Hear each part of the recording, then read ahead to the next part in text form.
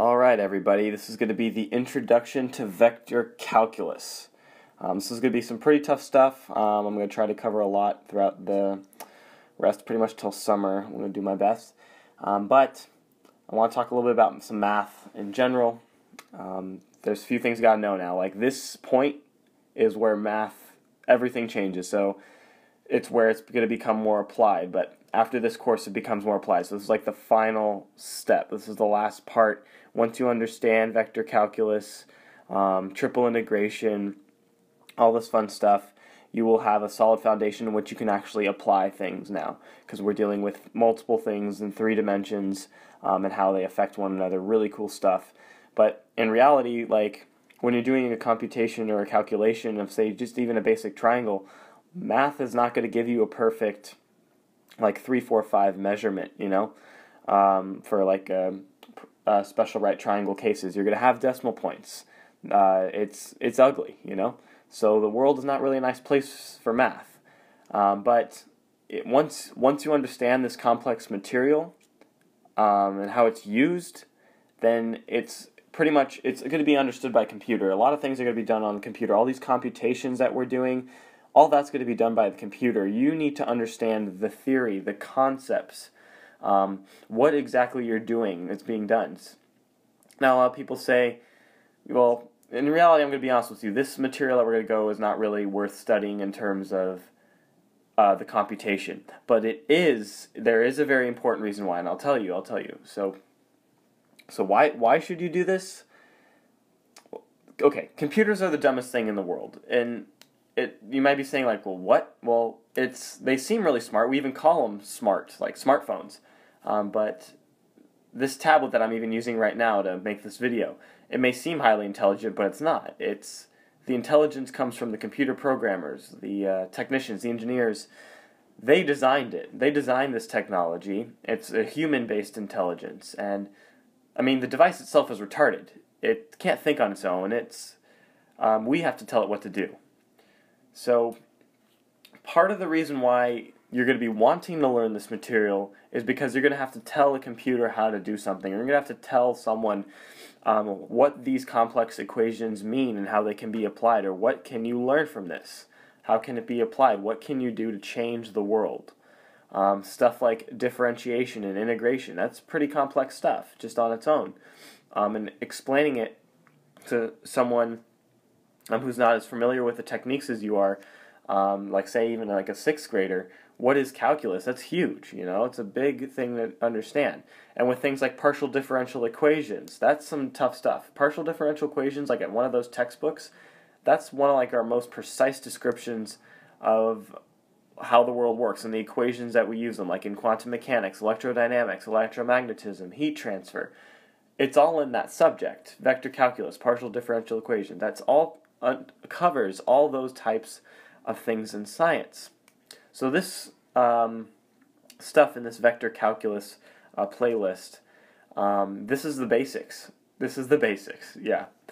This is where mathematical training, this is like the beginning. It's just, we're getting closer and closer to the real deal. We're like almost there. And it's at the most advanced place it's ever been today. Being taught this, you know, it's advanced stuff. Getting the opportunity to teach it. We'll jump into some stuff real quick. Oh crap, I forgot to erase some things. You didn't see anything. Okay, anyway. So let's check out this quote. I thought it was kind of cool.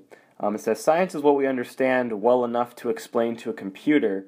Art is everything else we do." Now, not to undermine the arts or anything, but it's just saying that science isn't something that's understood by people, and it's harder to transfer that knowledge to a computer, and that's kind of where the engineering and stuff kind of comes into play. But art, I love art. It's great. I love both stuff, science and art. It's great.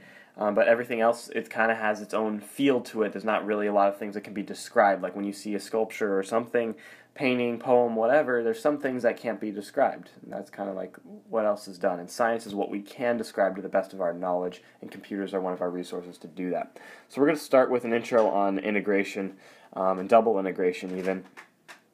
So just kind of looking at this. Okay, real quick. So notice, I'm going off on a tangent again, but it's cool stuff. Notice how I defined the axes here. Y in the positive direction going up, and X in the positive direction going right. Now, in math, guess what? If you're a mathematician, engineer, whatever, you get to define the space. I could switch these axes, move them crooked or whatever, but you get to define the orientation. It's like Ender's Game. There's no up in space. You get to define the rules. Like, you get to define where space is. It's kind of like the Matrix. You're like Neo. You get to put stuff where you want. You are in the Matrix. You are Neo. You get to control what's going on in your environment, so you can best manipulate and understand it.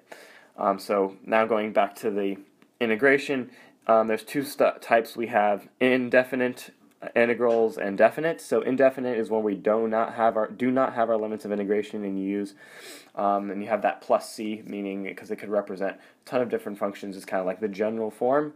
And this is where we have our definite integral, where we have limits of integration or bounds, and that is by using the fundamental theorem of calculus, which you know as f of b minus f of a. So moving on. Okay.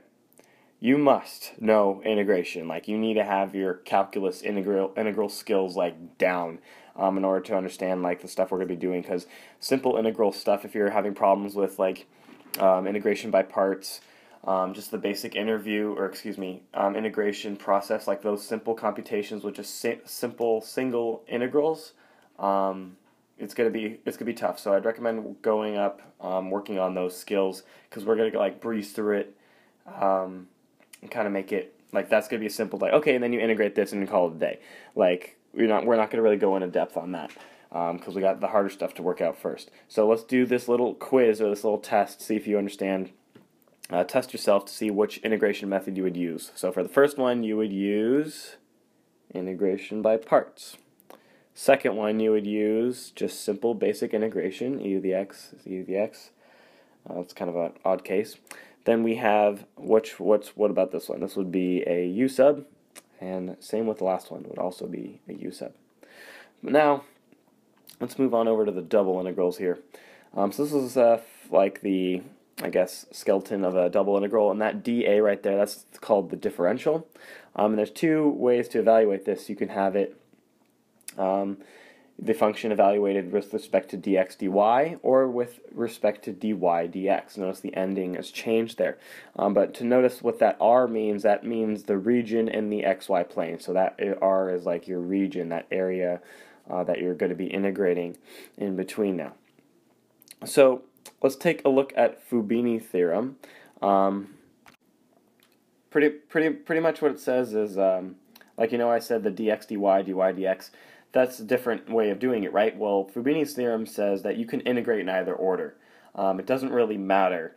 It's just kind of the way, say, look, both ways should produce the same answer. However, oh, that's what I said there. So yeah, you can integrate in either order. So, oh no, don't look. You didn't see anything again, if that makes sense. Okay, anyway, so a little bit more on Fubini's theorem. Pretty much there are, like I said, you can integrate two different ways. Like for this function, for example, 1 over x, you have an improper integral here. If you're integrating from, say, 0 to 3, if you integrate using double integrals one way, you might get a finite number.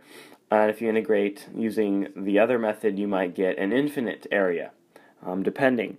But Fubini's theorem just says, let's throw away all those cases and just say, look, you'll get a finite number.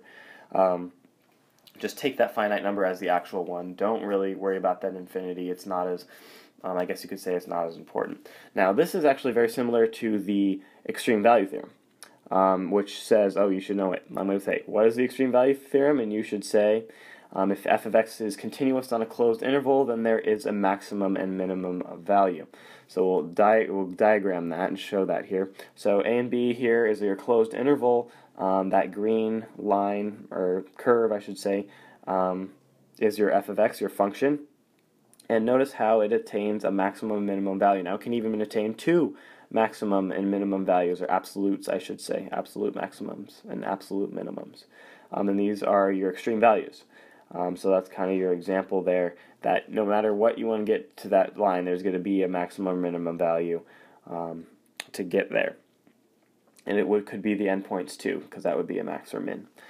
So this video is kind of getting long. I usually want to stop around 10 minutes, so I'll just stop it here. Thought this would be a good introduction. Work on your integration skills, and you'll definitely need them for the videos ahead.